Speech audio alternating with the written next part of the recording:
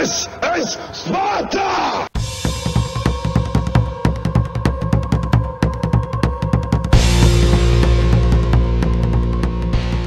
Hello everybody and welcome back to World of Tanks. My name is Spartan Elite 43 and tonight I've got a nice little double feature featuring two of the American artillery pieces. Now the first one everybody knows and everybody loves. It's the M55 Tornado. Probably the single most hated tank in the game. And you guys know how I do. So yeah, so I want to start off by saying I appreciate each and every one of you. And that we've hit, I believe, 263 subscribers. So that's amazing. I've never thought I would ever get to above more than like 5 subscribers, to be honest. But, you know, it's nice to know that people like what I'm doing. That being said, I got a brand new mic. Finally got an actual studio mic, not an eBay special. Just a straight studio mic that I'm going to be using from here on out. It's a USB mic, so there shouldn't be any of that background distortion that you hear in some of my videos. This is a Blue Yeti microphone. Got it on eBay. Yes, I did get it on eBay, but it was not an eBay special. It was brand new in box. It comes in a bundle with a nice little studio stand and everything else. So no more wearing my my mic around my neck and not using the eBay special mic that cost me like $10 shipped to my house. That was the issue that we were having with the popping and the cracking. So, back to tanks. Now, the M55 Tornado, you can see I'm kind of figuring out where I'm at. I'm at a normal spot for me on this north side of this map. And we are top tier. So we need to take down any tier 9s we see. Shot out on the T10, 688 damage, no problem. It's a good start. Tracks him right in front of everybody. He fixes his track. He gets moving again. We've got IS-6. We've got T-54 Mod 1, which is the Tier 8 medium tank, not the Tier 9. And so I'm going to focus on this Tier 9. And, of course, our Tier 9 medium tank's getting himself killed because he ran out in front of everybody. And shot out on the T-10. And pop goes the Weasel. 612 damage to finish him off. T-54 Mod 1, for some reason, is getting a little bit iffy. He thinks he wants some of this. And then, you know, you see all of the tanks behind him, including the IS-3, which I'm drolling right now, I'm not going to lie, and the IS-6 Black. So, shot out on the IS-3. He backs up a little bit, but we do splash him and track him for, you know, 300 damage or so. So, not a huge hit, but it does track him. Maybe allows the enemy, or allows the friendlies, and you can see I'm pinging the map because heavy tanks are driving up the right side towards me, and I don't like that. Now I'm focusing on these guys because those guys will be in a spot that I cannot hit. From this position, I know that I can't hit them, so there's no sense in me even looking. Shot out on IS-3, we overshoot him by a mile. I believe it's at this point where I start realizing that there's an ST-1. Yep, there he is. ST-1 is right there. That's a Tier 9 heavy tank that's very difficult for people to pin for some reason. So, I'm going to focus on him. I need to make him know that he is not invincible. Shot out. 639 damages fuel tank, and he's tracked in front of everybody. One person gets a shot into him, so we get the assisted damage there.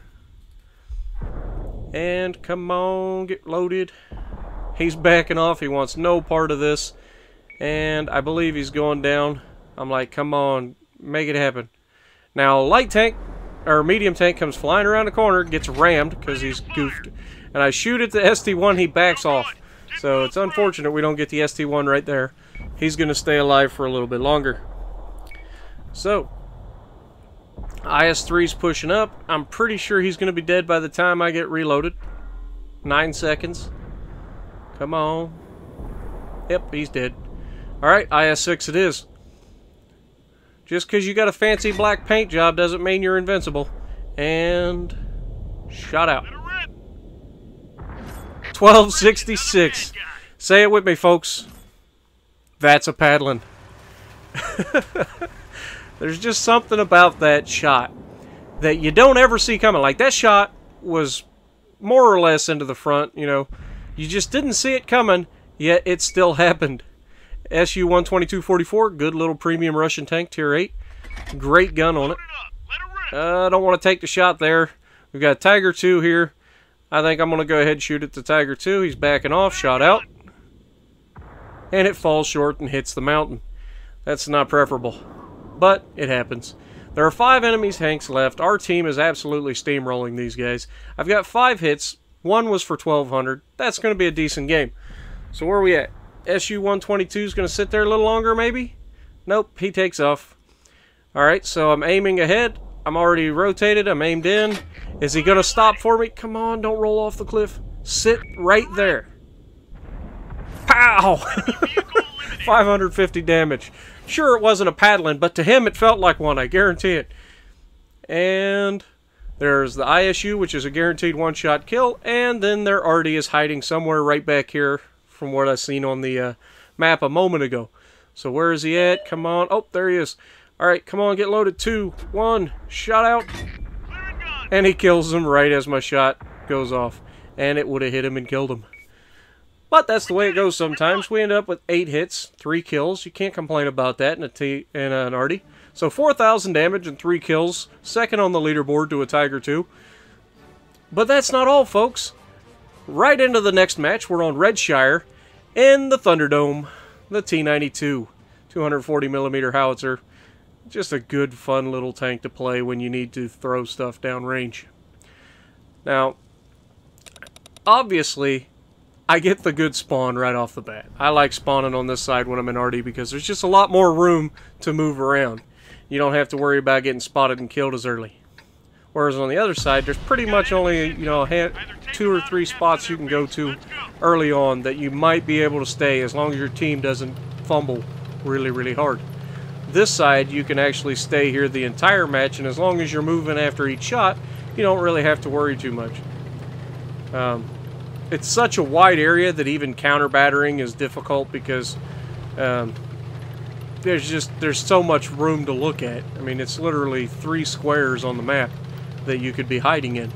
And I'm the only Arty, so I only fire every 30 seconds, 34 seconds, something like that.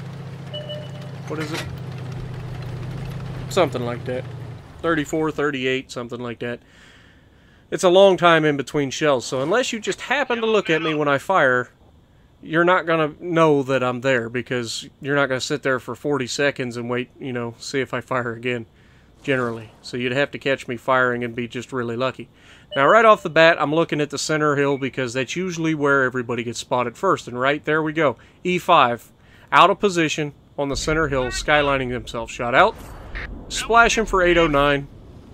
Not too bad. Nothing crazy, but not too bad.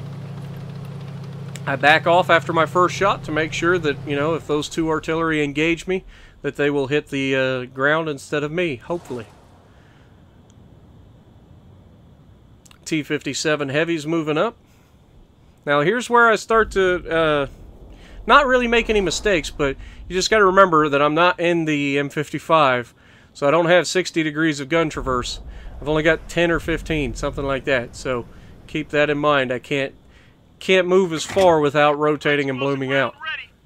So I'm waiting for this E5. I know the T-57 down there is lit up, but this E5 needs to go. I'm more worried about the E5 on the high line getting shots down on people because of that turret. So if I can get him, the T-57 won't be too much of an issue. And there he goes. He pulls up, and I place a shot just around him, and we hit him for 984. You'll see my team likes that shot. They were like, nice, we got artillery hitting. That's nice. Yeah, it doesn't happen all the time, but when it does, it's always fun. Now, right there, I've whittled the right side down, so I see a cluster of enemies on the left. I want to try to make these guys miserable as well, so I'm going to concentrate on this left side for a little while, just to try to make sure that they're keeping themselves honest. Now, you can see this Jag is doing everything he can to avoid getting shot. He's angled up, he's side-scraping pretty well, shot out, and we hit him for 1,030.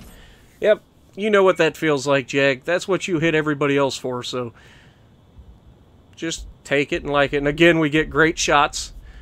This is one of those teams where they're doing exactly what I need them to do as an Arty. As an Arty, you don't want teams to steamroll people. And you don't want teams that fumble and just get steamrolled by people. What you want is those teams that move to a position and hold it. And let the enemies sit there and try to kill them. I'm letting them know I got 6 seconds left to reload. And I'll take a shot on either the E3 or the Jag. E3's further out, so I take the shot. Watch this Jag back up at the worst time. Wow! 803 plus another 116 or 216 on the E3. So we actually hit them both at the same time. That's the power of the T92, baby.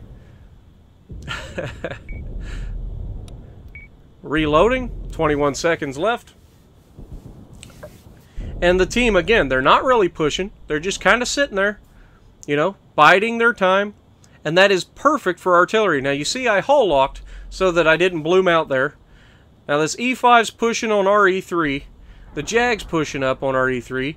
I believe they just killed the Jag, so that's good. The E5's pushing, making the E3 uncomfortable. And about this time, I see the other E5 creeping up behind him, the one we hit earlier.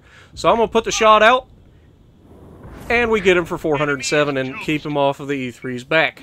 So E3 now only has the worry about the one tank that's directly in front of him. And if you're in an E3, that's preferable. Because there's very few tanks you got to worry about when they're directly in front of you in an E3. They're not going to hit your bottom plate usually from that close. Of course, they got a dead tank right between him anyway, so he's not hitting his bottom plate, period. The E5's got weak spots that the E3 does not. Now, the one thing I would say about the E5 is, yes, if he pulls around, he's dead. Because our guys on the hill will kill him. But if he sits there, he's dead too. Shot out, and we kill him. So there's our second kill of the game. We've got 7 hits in a T92 and 2 kills. That's a pretty good game so far. Now, right off the bat, I realize those guys have been calling for help. I've pretty much knocked the left side back into submission. Now it's time to focus on these guys on the left again that are at their home. And I see shots coming in, and I know that the tank was right here somewhere. And there you see the fence go down. So he's moved forward. So I know he's somewhere next to that building. I can't hit the... Oh, there he is. Jag is hittable from here. I'm assuming he's going to back up. He doesn't actually back up. He's tracked, shot out. If I can get close enough, I can splash him. And we do hit the building and splash him. And then the enemy, and then a friendly kills him. So the 183 and the Lorraine are pushing up on our guys that are on the left side. That Lorraine just cooks the little guy. Come on. Let's watch this little tiny tank destroyer, tier 8 tank destroyer, take on a Lorraine. Come on, Jag Panther 2. Now this Jag Panther isn't fully upgraded. You see he's still shooting low rounds. He's probably got the 88 on that. And they finish him off for him. I was going to let him. I could have nuked him, but I didn't want to steal the kill. That Jag Panther 2 deserved that kill. You know, he stood toe-to-toe with that guy. The Lorraine didn't have the rounds. He was an auto-loader, and he'd already ran out of his rounds, so he was loading. Now, I moved to the left to make sure that I've got the gun traverse for when these guys come around the corner. And all I'm worried about is not the LTTB, it's the E3. The Centurion is fighting that guy. The E3 wants to get one into his backside, shot out. Pop goes the Weasel, 558. E3's down. Centurion gets that. He gives me another great shot. And that's the end of the game. 9 hits, 3 kills. That's not bad. What'd we get?